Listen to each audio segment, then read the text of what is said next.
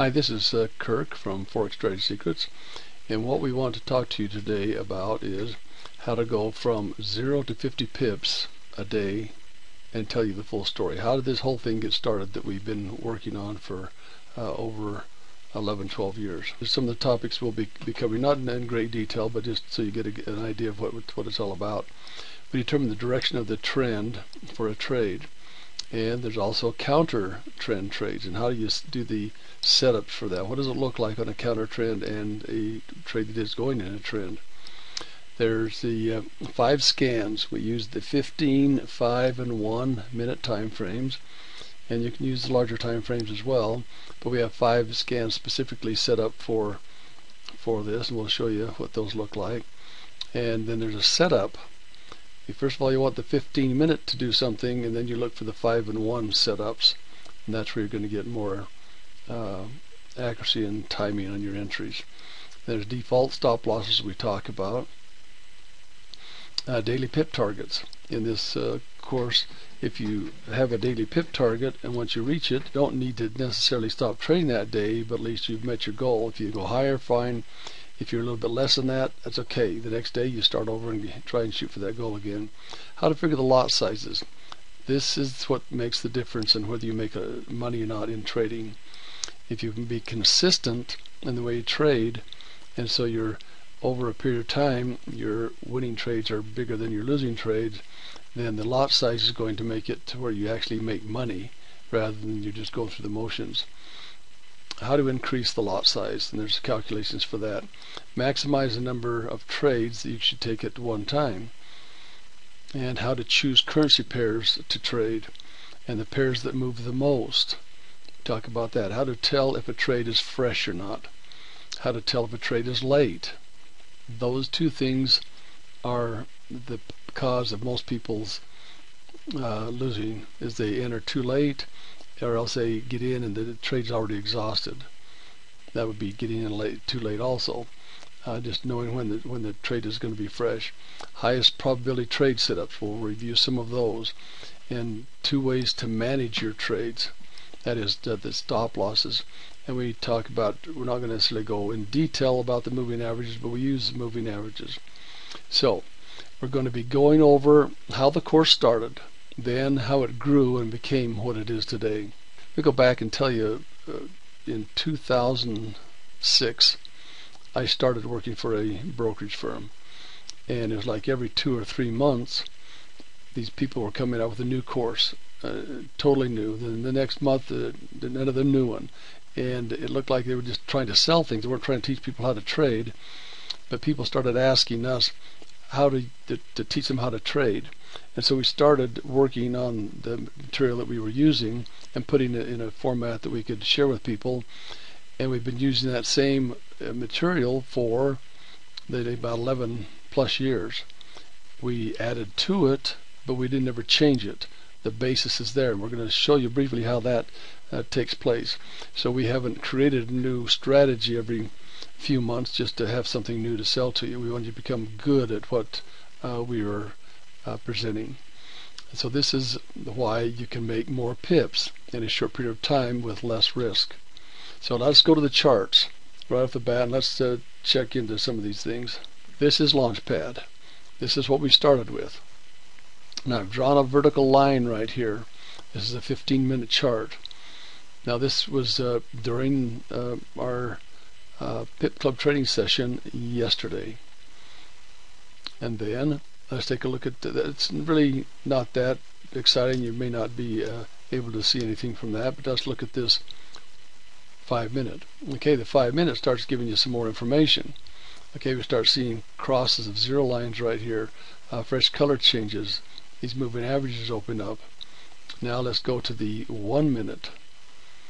Now we see a nice move. Okay, right in here, retracement. So that's what it looks like with just Launchpad. And you can start seeing when this indicator crosses that zero line. That's critical. That's important. Went back above, and then it crossed, going again. Well, how do you know whether you should take the trade when it's crossing above or when it crossed going below? That'll become more apparent as we move along. But let's go to the nth degree. This is after adding a couple of indicators. We added some fractals and an indicator here at the bottom. So this is the same place. Now you start seeing some colors that are making some difference. This indicator tells you which direction you should be trading. If this is below that zero line, that's the direction you should be trading. If it were above, then you'd want to be trading long. So because of this being below, we would know that that's where we should be trading. Now let's look at the 5 minute. Okay, does it start seeing more color here? We have red, and we have all these reds up here. Okay, that's what we call a zone. And if you can trade in that zone, but let's go to the 1 minute. The 1 minute's used just to time the entries, not necessarily to totally trade it. I told you I'd talk about one thing that I like to do as far as managing the trades. Enter the trade on the 1 minute for timing, but manage it on the 5 minute. Okay, so there was a move here, and then there was another move that started right here. And we'll talk a little bit about that in just a moment. So I'm sticking on the same currency pair, the same section, so you can kind of see how the course evolved. Now let's go to what it is today. We've added one more indicator at the bottom. We've added a moving average that we show up here. Now we have, this is red. Now this is it's all the same indicator that we had before, but it's a two-color indicator. So now we call it an early bird filter. That was changed colors, and this indicator and this indicator with the same color. All three of those becomes an early bird filter. On the correct side of this moving average, we know that we would be looking for short trades. Now let's go to the 5 minute. We start seeing that there's a trade set up right there. Now that's what we call a 4-bar. These indicators, if you notice, they're all bars, histograms, but they look like bars, so we call them a 4-bar. There's 4 of them in a row that are all the same color. That means something. It's crossing below the zero line. It is below the zero line, and it just crossed below the zero line. That's a strong point. So that would be an area that you could consider taking a trade, but it was based on this early bird filter right up here, and we know the direction. That confirmed it, because as soon as it became a 4-bar, and the 1 minute needs to be a 4-bar as well, and so probably right on that second one right there where that crossed, and that was a definite cross, and that was a cross. This one is above that moving average, that turquoise moving average. That's why I would wait till this one. And right there, if you'd taken that trade, there's 20 pips right there in that portion of it. Then now I'm going to show you another thing. This is where you start. We talked about how to get to up to 50 pips in a day. Okay, if that was only a 20 pip trade, well, you need to take more trades.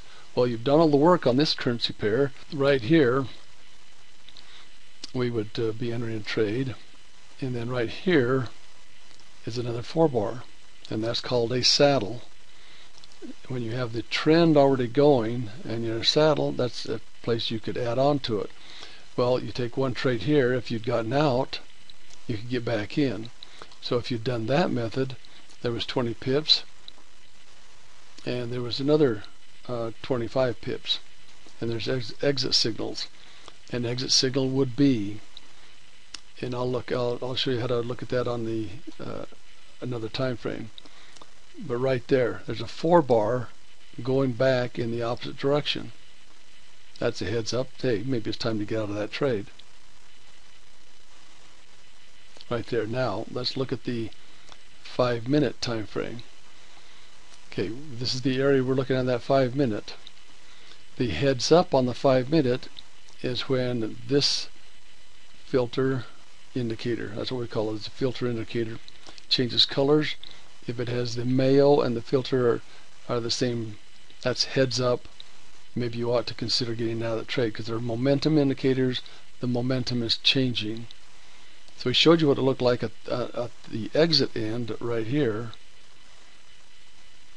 That was a heads up to tell you, okay, that move is about over. And for sure, when that crosses that zero line again, then you want to be out because it's taking this little retracement. Now let's go back to that 1 minute again. I'm going to put another line right here. So it says to get out. Well, maybe what about consider getting back in again? There was a 4-bar right here. You may want to wait until it crossed that moving average. So right in here someplace, there's a 4-bar right there. That would be the safe place to get in. There's another 20 pips. And guess what? It went back down again. Let's see over here. There's another saddle. And if you'd had time to trade this, you've already done the research on it. And so there's 40 pips. And we said this was 20 pips. And this was 20 and 20 roughly. So there's 40 pips.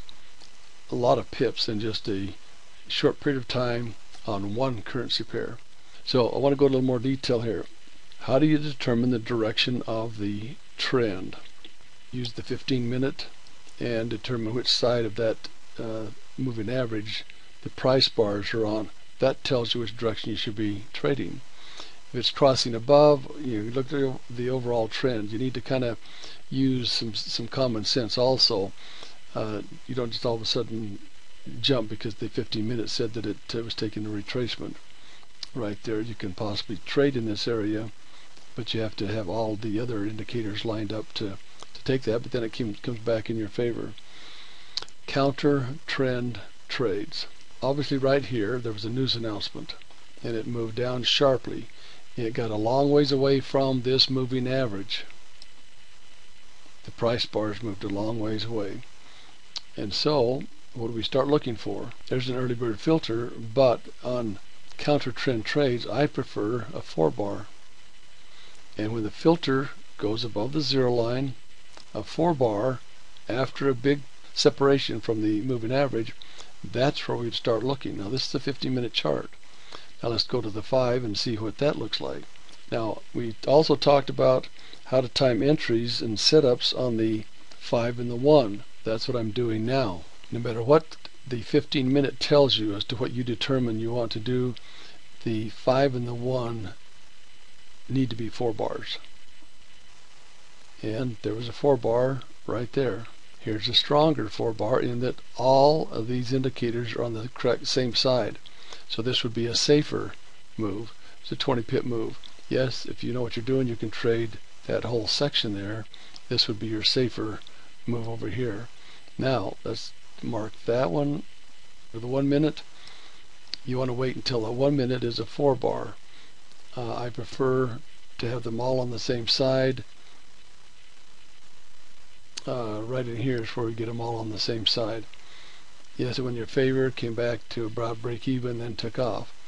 But here's where let's move over to that other one that we marked. See, this was a safer trade over here. They didn't pull back against you.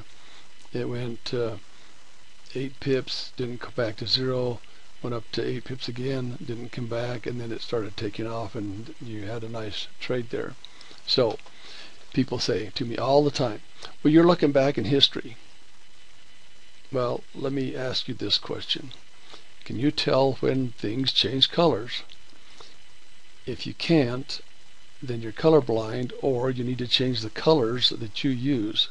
These colors I use, the red and blue, are just because I like them. It's not that they're the only ones you can use. Okay, let me just see if you can tell what happened right here. See right there?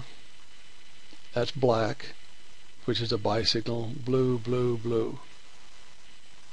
Can you see that right as it's forming? Did you have to see everything else out past that? No, you didn't have to see everything out past that.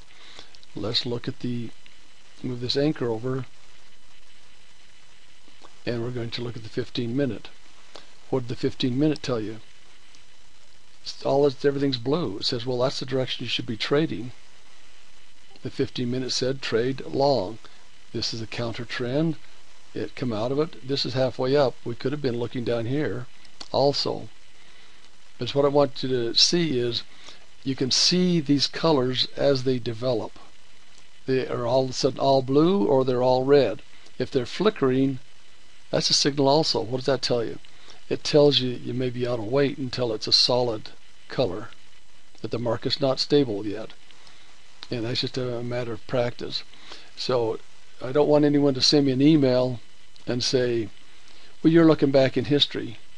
Well, I did, but I also take trades based on what I see right here. I'm looking back in history to show you that there was a trade there for 20 some odd pips. Was it a fast moving trade? No, it moved pretty good in the beginning, but then it just kind of trickled along, but it still turned out to be 18, 20 pip move. So that's a counter trend setup. And we talked about what you set up on the 15 and the 5 and the 1. Could you use the 1 hour? Yes. Some people say, well, use the 30, 15, and 5. Yes, you can do that. Sometimes this 1 minute gets a little bit too noisy, and that's why we jump up to the 5 to manage. Let's look at the 1 hour. Let me mark. Well, I have that marked right there. So go to the 1 hour. That's right in here. What if you were looking at that 1 hour and you saw that become a what? A 4-bar saddle. For sure, you know that's the direction you should be trading. There's 100 pips right there. If you'd been at the market, this is European session, and you could have taken a lot of pips there based on that. Look at the 1 hour saddles. What about a daily pip target?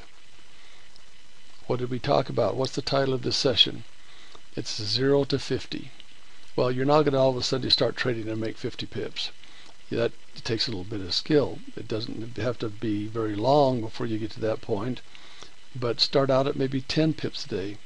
Move it to 15, 20, 30, 40, and up to 50. You can get there relatively quickly in just a few months. How to figure the lot sizes. I'm not going to tell you how to figure them here, but I'm going to tell you our theory behind the lot sizes. If you're consistent in being able to find trades and take trades, you can see that when you get to the 1 minute, it's easy to find entries, and then you manage on the 5, then you're going to get to the maximum number of pips. But how do you figure that lot size? Well, what if you're making 10 pips a day and you're using a dime? Well, you made what, $1? What if you were trading one standard lot, which is $10, and used a dime? Well, you just made $100. See how much difference that lot size makes? Now you have to use wisdom in what you're doing, and there's a way to calculate so you keep it in perspective all the time in the size of your account. But then what if you start trading that $10 and you start making 20 pips, 30 pips, 40, 50 pips, $100 a day, or make $500 a day with very little extra effort by taking one currency pair, watching what it does, how it moves. Now this pattern is not unique. It happens every day some point in time, and you find things like this, and I'll show you examples of trades that have been taken. And we have calculations how to increase those lot sizes. Maybe you want to start out smaller and increase it as your confidence level grows and as your accuracy and consistency grows. Now, how do you choose the currency pairs to trade? Well, I'll tell you what I do. I trade anything that uses the pound or the euro. That gives me this section here. But then I use the US yen and the US CAD are the only other two that I trade. The reason I use those is because they move the most. These move also, but if you have a currency pair that's only moving 60 pips a day versus one that's moving 160 pips a day, which one do you think is going to give you the most pips for the same amount of work? The ones I mentioned. That's why I trade those. You don't have to trade those, but you can decide how you want to do it. How do you find the pairs that are moving? Well, you look for the setups. If we looked at all the pairs, a few of them this time were moving, but not all of them were moving. And so when you get the setup, you hone in on 2 or 3 pairs, and maybe you go down to one and you stick with that one, or maybe 2. And you might have several trades on that one pair or those 2 pairs, but that's how you decide what you're going to trade. It's not the same pairs every day. It might be the pound Aussie one day, and it might be the pound, the CAD, or the Euro CAD the next day, or the yen pairs may be the ones that are moving. And so you look through until you find those that are moving. Okay, how do you tell when a trade is fresh or not? Well, after you hit a saddle or a color change, that's fresh again. And it was stayed on the same side and kept on going up. Yeah, it did a little bit of corrective move here, but this is the indicator that really tells you the strength. These others might change color. This one will stay solid, so as long as that's the same color as up here, you can pretty well stay in that trade up there. That tells you how to stay in. How do you tell if it's fresh? Well, when it crossed the zero line, that's fresh. When it had a saddle, that's fresh. Let's use, this one didn't have a saddle, it was more of an up and down. That's fresh right there. But you have a saddle, 4-bar saddle. It's fresh when it crosses zero lines. If it goes more than 4 bars, 1, 2, 3, 4, that's where I start wondering. Where it would become fresh again? Right here. See, now it's a 4-bar again. So that freshens it up. And it took off again. So when these color changes, that tells where they're fresh. This had been going for a while, but that became fresh again. So you could have taken a trade there, there's another trade there, and that's not fresh. It's fresh when it crosses zero line, fresh when it had a saddle. There's several things to tell you whether things are fresh or not. And the same thing is how to tell if the trade is late. Highest probability trade setup. I've been talking about it all morning long. It's right here. It's a 4-bar saddle on the correct side of that 34 moving average. That's a high probability trade. It's on the correct side of that moving average. That's a high probability trade. 4 bars. We talked about managing the trade. A couple of ways to manage. You manage it on the 5-minute when you get a 4-bar going back the opposite direction, or when it crosses above this zero line right here. So you could enter it over here and not taking this ride sideways, and you still got out about the same point. So a fresh cross on the filter or a 4-bar going in the opposite direction. That says, hey, it's time to get out. The trade is over. That move is stopped. And we use, there's 3 moving averages. There's 2 moving averages here, and there's a 3rd one right there. Notice when these cross, that helps you to tell the momentum's picking up in that direction with all the colors. So you have the indicators opening up on the correct side of this moving average and all the colors. So it's all straightforward. If you first glance think, wow, it's so complicated, there's so much stuff. What I've just shown you here, we have a full course. It's called the Nth Degree. That takes a few weeks to go through if you really put a lot of time into it, because there's a lot of material. That's good foundational, but you can start making money using this within 1 or 2 days because of the way we've been able to teach people now. We're seeing that they can do it more quickly, the 4-bar and saddles. That other information is very helpful. If you have that, you'll even make more money than you will by just doing what we're doing here, as I mentioned before. Okay, I'm just going to go through quickly on this section. These are a couple of different traders over the period of time when I made this presentation a few months ago. These are the trades that they took for a week, or maybe a little bit more than a week. One made 17, one made 33. So you just keep looking at those and see these are the pips that they actually made. So I see that some days they were making a lot or little. It changes. Every day is different. It depends on what's happening.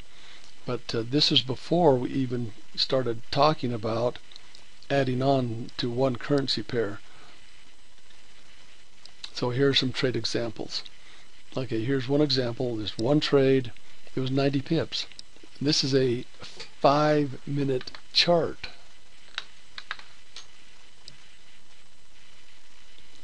There's 39 pips on a 5-minute chart.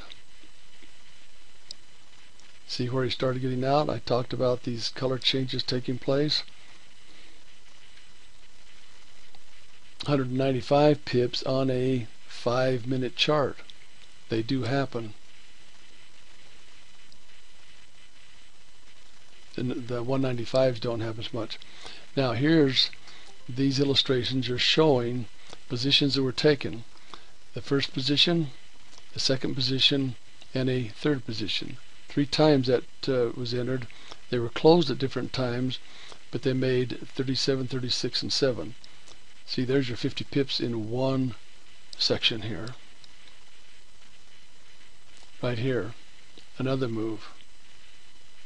3 trades. Look at the size of those trades. That's hundreds of pips per day on this one trade. So be patient, wait for the proper setup, enter the trades, and you can trade just like this. Okay, here's a 28 pip move from right here down to there. What's wrong with this picture here? The other trade, I told you about the ideal setup, the saddle. The other trade wasn't taken here. There was only an extra 15 pips, but if you add those all together, that's 43 pips in one currency pair. There's another currency pair that did almost identically exactly the same thing, but it would have made 60 pips by taking the 2 trades. So if you've just been trading 2 currency pairs, any of those things, there's over 100 pips right there. That's how you go from 0 to 50 pips. You learn the signals and you add on to a trend. If it's on the correct side of these moving averages, well, you know which way you're trading. Just add another trade and keep on going, and when it tells you to get out, close the trades. This is a trading strategy that you can use to actually make money. We've had people tell us that they were making money in just a couple of days, and they had to get better. They would lose and they'd get overconfident, but they were making money when they stuck to the basic simple strategy and not try to be too aggressive with it. Just wait for it to come to you. Traders that only have the 1551 or the 15 strategy trading course are actually making money. But those people who have the nth degree trading course and the 15 strategy course, they're even making more money. So if you were to buy the course, the 15 5-in-1 strategy, or the 15 is what we call it, it's straightforward, it's easy to learn. 2 days. You can learn it in 2 days, but you can watch the videos in 2 hours or less. Specific trading setups to look for, entries and exits, step-by-step method of trading using the lot size, the pip counts, the whole thing. It's just step by step. There's no guessing as to what to do. And you can get your copy of the 15 trading strategy course for only $500. What do you get for that? You get the complete course, you get 2 months of the scanner. Now I haven't said anything about the scanner yet, but let me bring that scanner over for you. Here's the scanner. I've checked these 2 boxes here saying that I want the 15-minute to show me an early bird filter or 4 bars. And you have 2 of them going here. Can this be done manually? Yes. What it does is it brings more trades to your attention, because you're going to miss some if you don't have something to bring to your attention. But you can find them on your own. I've taught you everything you need to know before we even got to the scanner, which is bringing these things to your attention. There are 5 different setups here on the 15. The 5-minute, 1-minute are all the same. Okay, you get 2 months of that, and if you'd like, you can get some coaching along with that. But we have a bonus. This is the first time this has ever been offered. And those of you who have purchased the scanner in the last couple of months will send me an email and you will get this bonus. With this offer, you will get the complete nth degree trading course. That in itself is sold for 10 years at $500. And so we're giving that as part of this whole package. What did I say earlier? People that are using the scanner and the nth degree course, or the 15 course, are making money. people that have the nth degree along with that are even making more. We're giving you more videos than you can watch in a month. These videos right here will take you a good 3 weeks to really digest, to become good at them. So I would say watch the others first, come back to these, and it'll all start to make sense to you. A lot of material. This has been, we've had many people make a lot of money using the nth degree, and we're having more people very quickly making more money using the 15 course. So to get your copy of the link, just click on this link below. If you have any questions, then you can contact Jed or myself. It's best to do it by email, and then you can start actually making pips. If you just want the scanner only and you don't want to pay the $500, you can just pay $100 a month and get the scanner and the 15 course material, as long as you pay the $100 a month. It's what you get with the paying the $500 is you get the nth degree course, and you only have to pay $50 a month for the scanner to get the alerts. Okay, right now the offer is you're paying the $500 for the 15 course and get 2 months of the scanner. After that 2 months, you have to pay $50 a month to maintain the scanner and still get the indicators.